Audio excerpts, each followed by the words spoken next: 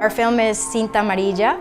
It's a short documentary that's part of a longer project. In English, the title is Cordoned Off.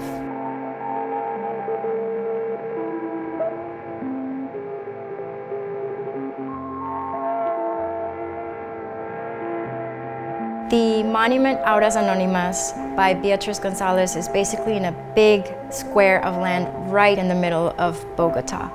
It's nearly 9,000 tombstones honoring the victims of Colombia's 50-year-long conflict. City officials have decided to rescind whatever classification was protecting these buildings as a historical site. Bogotá, as a major capital city, faces this debate all the time. Do these cities sort of like stick to their historical places, or do they just erase them? We want to bring a discussion about how to come to terms with the past in this very specific moment after 50 years of war. What this monument and this artist are trying to bring forth is a place where people can come and share that grief, that shared experience of grief. I think that's something worth defending. Regardless of backgrounds and regardless of, where you come from, where you were born, we can all relate to the subject of pain.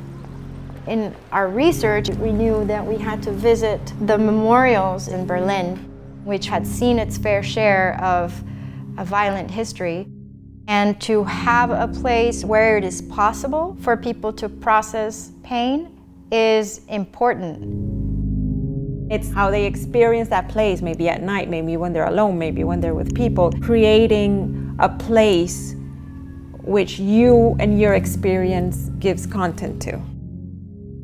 It's what we would hope would happen to the Auras Anónimas monument in Bogota. What you really want is to have people experience these sites.